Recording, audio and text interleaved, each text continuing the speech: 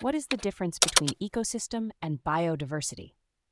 If you're curious about the natural world and how all its parts fit together, you might be wondering what the difference is between an ecosystem and biodiversity. Let's break it down in a way that's easy to understand. First, let's talk about ecosystems.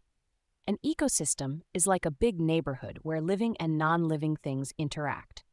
It includes plants, animals, microorganisms, and even non-living elements like air, water, and soil. These components work together to create a balanced environment where everything functions as a unit. For example, in a forest ecosystem, you have trees, animals, insects, and microorganisms all living together. The trees provide shade and food, animals help spread seeds, and microorganisms break down dead plants to create nutrient-rich soil.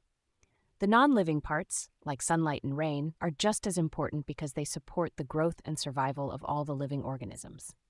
Now let's move on to biodiversity. Biodiversity is all about the variety of life on Earth.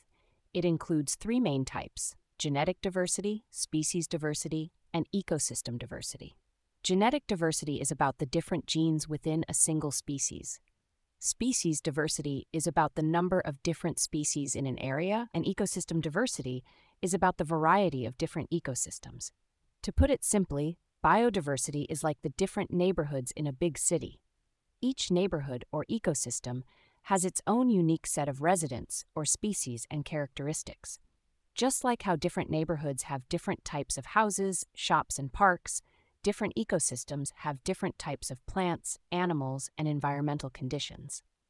Ecosystem diversity, which is part of biodiversity, focuses on the variety of different ecosystems in a given area. This could include forests, deserts, coral reefs, and more.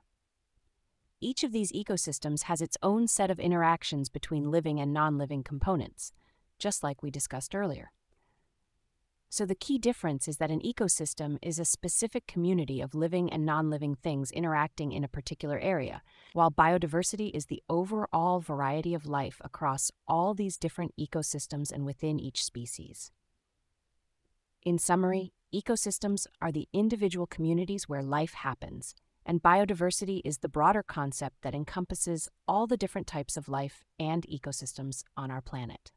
Understanding both is crucial for appreciating the complexity and beauty of the natural world.